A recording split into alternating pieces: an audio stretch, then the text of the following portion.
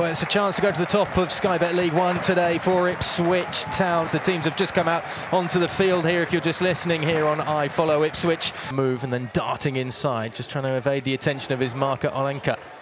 Laid across as Luongo comes forward, stretches it out to the left flank. Back again to the top of the 18-yard box where Morsey will have a go.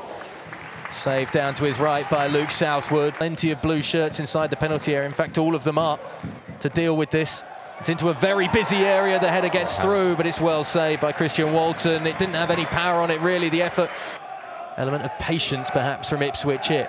So they look for cracks to open up. Moved inside by Burns towards Hurst. Lays it off to Chaplin on the edge of the box. Lovely little back heel. Harness in behind. That's a big chance. And he fluffs his lines. Right-hand side of the 18-yard box, trying to find the far corner. Beautifully created. Move inside to the top of the 18-yard box. He's still going as he's got away from Morsey. Still got possession on the edge of the 18-yard box. Now slides across to May. All the way across. It hits the post and it's cleared away. It takes a ricochet off Ryan Broom, who's trying to close down the clearance, and it's behind for a goal kick. And they turn this into something here as Luongo has it. Feeds it down the left sideline, and there's two waiting inside the 18-yard box. It comes across, the flag's up anyway as George Hurst tucks it away.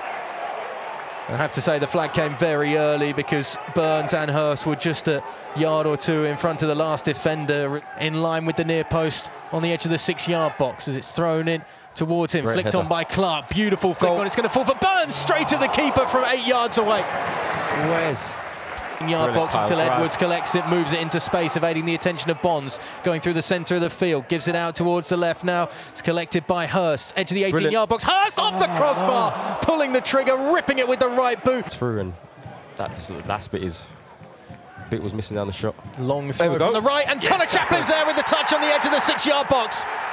It dropped perfectly into Chaplin, who gets the touch and just side foots it past Luke Southend. And Ipswich have had to be patient again this Easter weekend, but their patience pays off with the breakthrough. A long throw of all goals.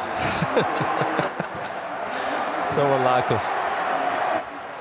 They're across to mark him, and it's a two-man wall. In the end, the free kick comes in from Davis towards the back post. Back across goal. Chaplin pulls the trigger. Chappers. It's up and over the top of the crossbar. The blue shirts start to push out from the back as it's collected at the halfway line by the host and sent back over the top. It's going to hang in the air. Keeper coming, has to get there, doesn't as initially as Walton's brought down. No free kick given, and on the turn from the edge of the 18-yard box, Alfie May's able to capitalise. Christian Walton coming for a ball that hung in the air, and he didn't judge it correctly. Clattered with the striker, I think it was Aidan Keena, and the ball falling eventually to Alfie May while the goal was gaping. And on the turn, just able to side foot it from the edge of the 18-yard box into the back of the net, and Cheltenham Town do have their equaliser. Yeah, it's a good finish on the turn, but such a bad goal to give away. We're both coming across to collect that loose ball. Nervy moments at the back suddenly for the away side. Instead, it's moved away by Edwards towards Clark, and there are no more chances left for Ipswich to keep the winning run continuing. It ends at 8 games victorious, the streak, but still unbeaten now in 13 in Sky Bet League One. It was always going to be difficult on the road this Bank Holiday Monday, this Easter, and Ipswich can only claim a point here against Cheltenham Town.